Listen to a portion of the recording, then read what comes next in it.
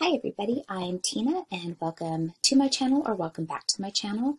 Today we are going to be using Canva to create some images for an Amazon listing using Canva.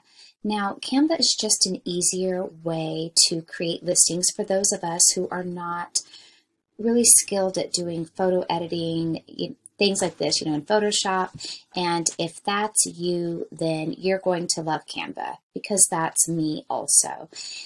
It's a great way to make some really great images for your Amazon listings. I happen to have an Canva Pro account, but when I began using Canva, I just have the free version. And below this video here, I'm going to have a link for you if you want to get a Canva account where you can get it free for the first 30 days.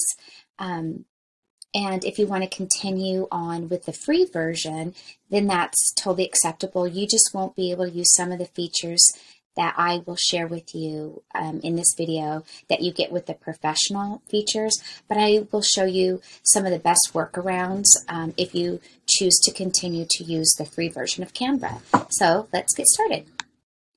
Okay, so here we are in the opening page of Canva, and it shows you a lot of different products that you can create where they already have custom templates that you can build off of, or you can create your own size and dimensions of your own project. So since today we are creating Amazon listings, we are going to go over here to create a design. And here we can put in our own custom size, and that's what we're going to do today. Now this size here is what I use for my Amazon listings, so that's why it auto-populated down here. Yours will not if you haven't used Canva before. So I'm going to click this, and we are going to use that template. If I hadn't clicked that, you would have just had to type it in that box above. Let me see if I can go back. Nope. Is this the main page? All right, so here you would type in the 2000 by the 1500 and then do create a new design. And then that will take you to a blank template. Now it's assuming that you maybe would want to make these type of things, so it is giving you templates off to the side. That's simply all that these are. So if you were creating, say, an Instagram or a Pinterest for your product to post later, I mean, you can utilize these templates and then customize them to your liking. Now I already uploaded from the internet a couple of images for us to play with in a way that if I had bought this item, how I would do it for a listing. So I went to the Dollar Tree and on their website, and I swiped some photos of these cards for kids. Now this was a wall, did I say Walgreens? I meant Dollar Tree. I don't know what I said, but it was Dollar Tree. So this was Dollar Tree's main image for these kids learning cards. And they also had these below it, just single cards. So let's say we're going to make a listing for these cards on our Amazon account. This is going to be our bundle. Once you upload it into Canva, your images will appear on the side. How you do that is you hover over this purple bar that says upload media, and you will upload your pictures from your computer, however you store your pictures. You can also upload video, audio. Canva just does everything. All right, so once I click this image, it's going to pop it over here in my box. Now, this blue line around it and these circles is what allows you to shrink your image and expand your image.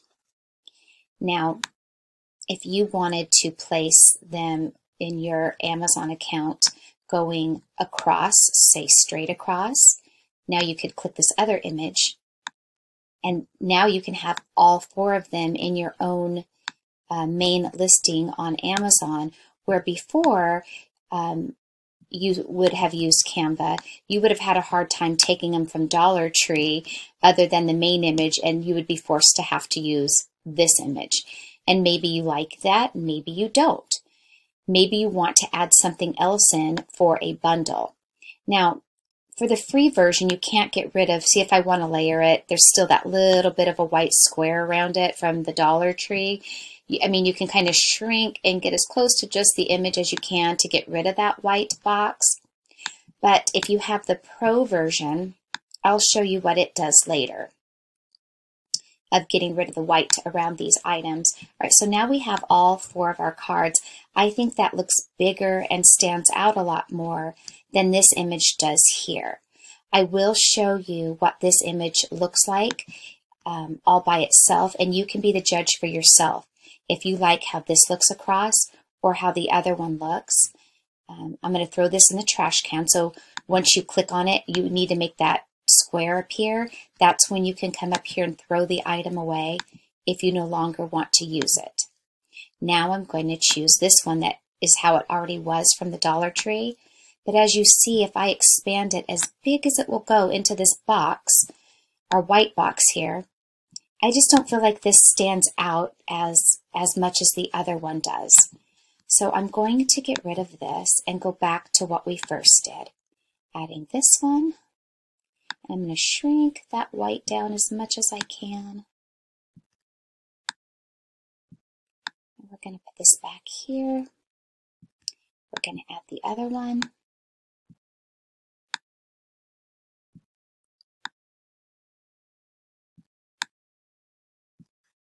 And you just kind of continue to shrink them down until they have to stay in this white square. We can't have our image going outside of this white box. Okay. Now, what if you wanted to make this a bundle so everybody else that shops at Dollar Tree doesn't easily find your listing of these kids' learning cards? Well, I went over to Walmart and I found these sticker sheets that you could buy at Walmart.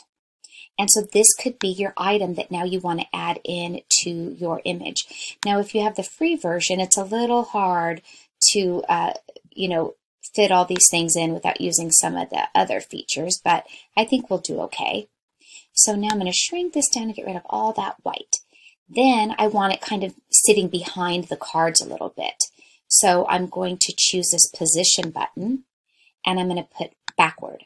And what that's going to do is it's going to put it behind that set of cards. And now I'm going to click on this set of cards and I'm going to position it forward. To get rid of that box, you just click on the gray square. So now I've got my sticker sheet behind the cards. Since they're not really the main item, they're just really my bundle filler. Maybe I want to move these cards down a little bit. And I've seen sometimes on listings where the sticker sheets that people put in their bundles go diagonal. And the way you do that is once you're clicked on your image and it's highlighted, this little circle here, if you just drag it, it allows you to make things just a little bit crooked. And you could do something like that. So I think that looks kind of cute like that. And if you're happy with that image, you now have your main image for your Amazon listing. If you want these dragged down, all at the bottom, if you want this, I mean, you do what you think looks aesthetically pleasing, or you can compare this listing to comparable listings on Amazon and get the idea of the layout of other sellers of listings that are doing well. And you can kind of copy their style a little bit. And when you want to download, you're going to click the button over here that says share. When you click on that, you're going to scroll down a bit. You will choose the download option and it automatically goes to a PNG, which is what we do want. And you can download this image into your computer and you now have your main listing image for your Amazon listing. But you want to have more than one listing or image on your Amazon listings. So we can get rid of this sticker sheet. We can get rid of this and you can do each card individually. Well, you already have these that show both of them, but we can get rid of one. And we're going to get rid of the Cookie Monster. So I'm going to blow it up as big as I can. Then I'm going to drag this side over until we no longer see Cookie Monster. We'll place Big Bird cards here in the middle. And that looks good. And then we're going to hit share. we're going to go over here, we're going to click download, and we'll download this image into our computer. And you're basically going to repeat this for each one of the cards until you have 4 separate images of just the cards all by themselves. And now that gives you 4 cards plus your main image. You already have 5 images right there. And our goal is to get as close to 7 as we can. So once you repeat this process with every card, you're done. And then you can do the same with your sticker sheet.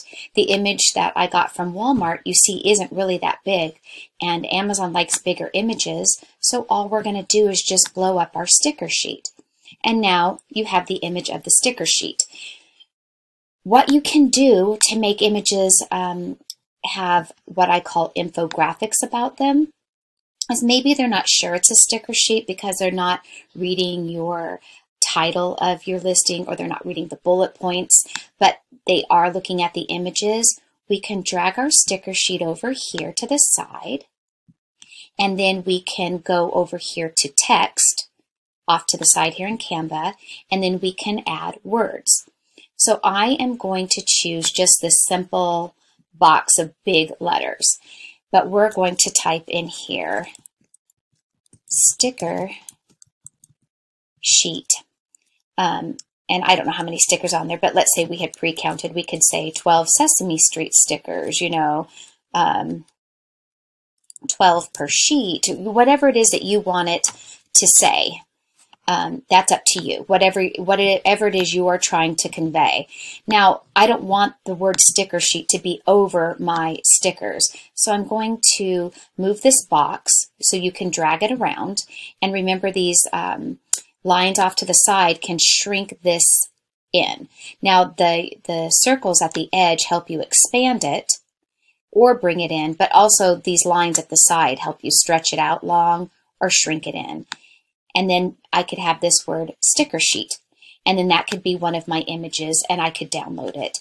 So I'm sure you get the idea.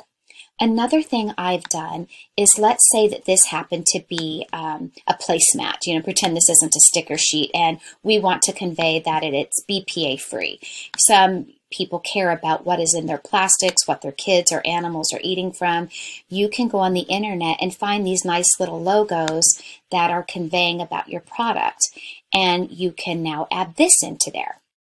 So I'm going to highlight over it. We're going to get rid of that. Another thing you might want to do, if this is something where you want to say how big it is, we can go over here and we can add an arrow in our lines and shapes.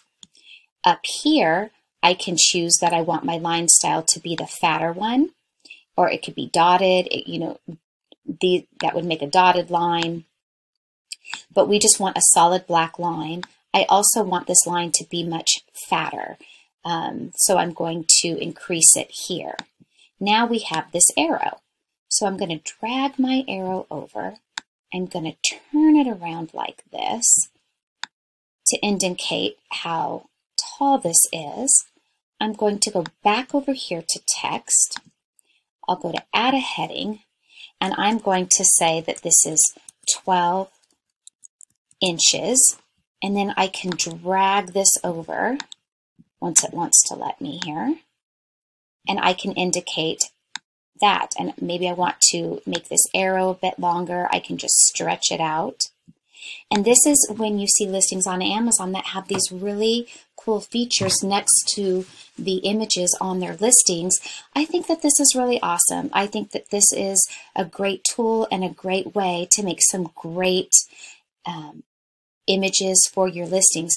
You can use these for your Etsy store, your eBay store, Facebook Marketplace, wherever it is you're selling, this method works. So let me know if you like some of these tutorials here in Canva to benefit your e-commerce business.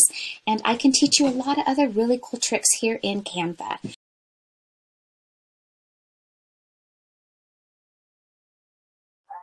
Okay, so now let's talk about what you can do if you had the Pro feature with the white background, or any background for that matter that I discussed. So I'm going to highlight over all of these elements that we put in here, and we're going to delete them. Okay, let's go back to our uploads. Now, this was a picture I took on my office chair of a bar of soap. Now, this is a type of thing that all of us do, right? When we're trying to make an eBay listing, especially. If you have a white background or black background, we're putting our item on there to get a good image. But this is not acceptable for Amazon. So how do I make it acceptable for Amazon that really has that great pure white background? Now remember, this is the paid feature that I get in Canva. This is not in the free version.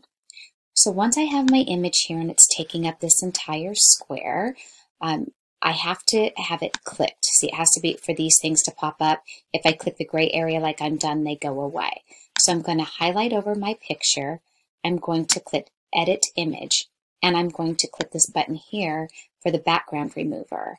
And it is going to make this bar of soap now without that black chair in the image anymore, which I just think is so fascinating. So, oh, I made the mistake of making it fill up the whole box. Let's trash this. That's me making a mistake. I don't want it to be in the whole box because now I couldn't expand that bar of soap to make it bigger. So I'm going to remove the background again. And I'm going to bring these lines in a bit just so it gives me more room to stretch this out. And now I'm going to stretch it out here, and I can make this image really, really big if I want to. When I took the picture, it was a little crooked the way it was sitting, but that's okay because we can turn it just a bit to straighten it out. And now we've got this giant pure white background, really close-up view image of this bar of soap.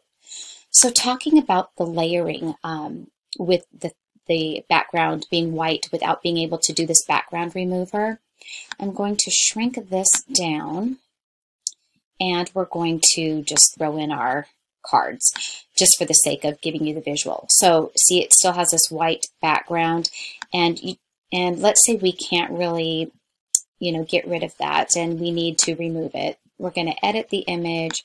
We're going to do the background remover because it's going to also remove the background in between the cards. So you see how you can see the bar of soap all through here. And this is how people are able to make these really good layered photos in Canva. So I'm going to do the sticker from earlier that we had in the background of those cards. So let's get rid of our soap. Let's add our other cards. I'm going to hit Edit Image. We're going to remove the background. Give that a second. Okay, I'm going to get that out of the way. I'm going to go back to Uploads. I'm going to get my sticker sheet. I'm going to hit Edit Image. I'm going to remove the background. And now I can truly layer things with a lot more ease than we did originally. So we had it a little sideways. We're going to click this. We're going to position it forward. We're going to click our other image. We're also going to position it forward. But you see how even through the little hanger deals, how you can see the sticker. I mean, it really does such a great job removing backgrounds. Maybe we do want our sticker in the front, and we're going to put it back forward again. And that way it's kind of, see how it looks like it's weaved in between these cards, and it looks like it's sitting on top of these cards, but it's behind these cards. Do I think that's a great idea for Amazon on this image? No. But let's say you had a party bundle, and these were paper plates, and these were the napkins, and these were the forks. I mean, you can really create some great looking images for your Amazon listing. And this is probably one of my favorite features of the paid version of Canva to make my Amazon listings with this. I love, love, love the background remover. And Canva is so affordable, you guys. It's only $12.99 a month. So if you're someone who does a lot of images for listings, it's just for this alone, it's worth it. So let me know what you guys think about Canva tutorials. If you're interested in them, let me know if you liked this video. And if you don't mind, please like and subscribe to my channel. I'm so, so, so far away from getting my 1,000 subscribers, but I sure am trying. So thank you guys for watching.